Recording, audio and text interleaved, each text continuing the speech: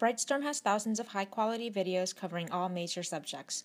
Please check out more at www.brightstorm.com. All right, so let's talk about the atomic orbitals. So we originally had the idea that an atom looks like a nucleus in the middle, positively charged nucleus with the electrons orbiting around it. We're going to say that we're not going to use that model anymore. It's extremely outdated. We're going to ignore it. It's great for simplistic ideas of how an atom behaves. But now we're going to talk about we're getting more into chemistry. And we're going to talk about more in-depth things. So we're going to now use the more updated model, which is a quantum mechanical model. So Schrödinger, along with Heisenberg, came up with a new idea of what an atom looks like. It's the one we use today. Heisenberg's uncertainty principle states that it's impossible to know precisely both the velocity and locations of an electron at the same time.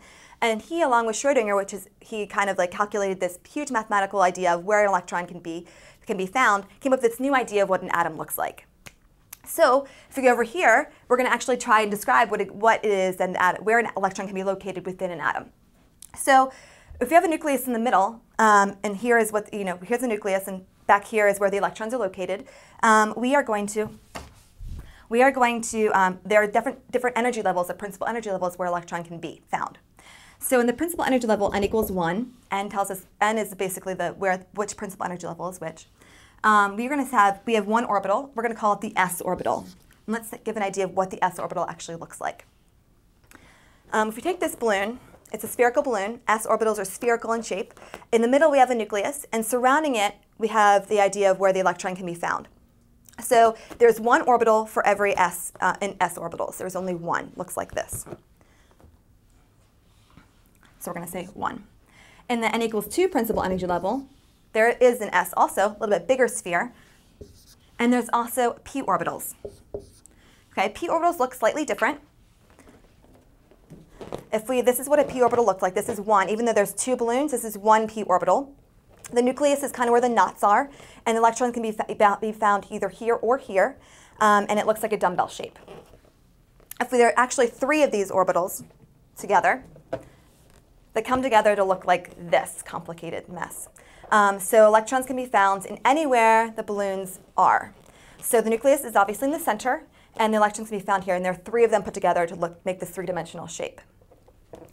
So in the n equals 2, we have 1 s orbital, and then we have 3 p orbitals.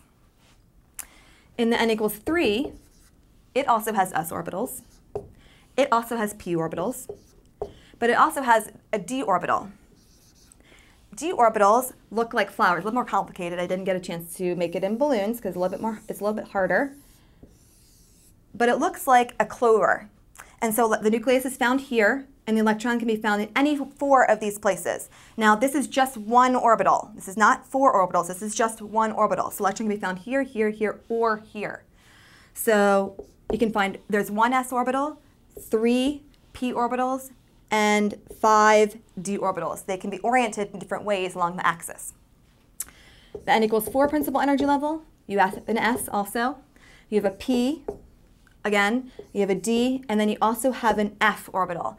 F orbitals are extremely complicated. Each orbital actually looks very different from each other. So I'm not even going to attempt to draw it because each one's a little bit crazy. But there's 1 s orbital. Oops, I'm sorry about that. 3 p orbitals, 5 d orbitals, and as you can guess, there are 7 f orbitals. And f is actually, for now,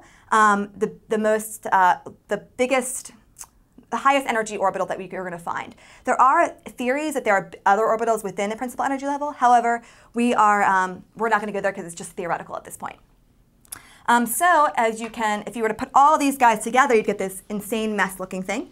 The nucleus being here, the s orbital, the 1 s orbitals, the electron can be found within that, then the 3 p orbitals, then the s, and then so on and so forth. So it's a lot more complicated than the Bohr's model, which is just a nucleus in the middle and the electrons surrounding it. So this is basically the atomic orbitals.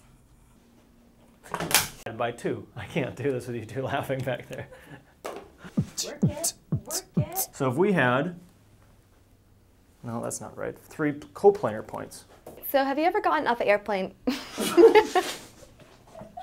That should be less than. Yeah. Dang. Is it like 500 degrees in here or what? All right, so when you're in chemistry class, you're going to be doing a lot of work. You're going to be starting over. So as an example, we could consider like you've got a chain hanging from two fixed. Yeah.